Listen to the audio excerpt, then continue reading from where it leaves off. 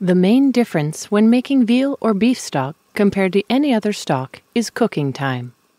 Whether white or dark, these stocks are generally cooked for a minimum of 8 to 10 hours. Many professional kitchens even keep them at a very low simmer overnight. The long cooking time is necessary to extract the full flavor from the bones. The bones used include the shanks, knuckles, necks and backs, which are quite large.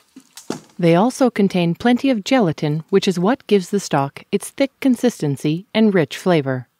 Veal bones are often preferred as they contain an even higher amount of gelatin. But most importantly, veal bones produce a more neutral flavored stock. This is why many professional kitchens use veal stock as their primary stock.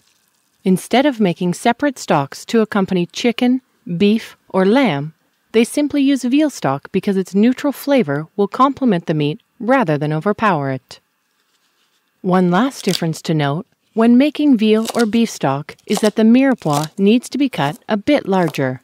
This ensures that the mirepoix does not break down and cloud the stock during the long cooking process.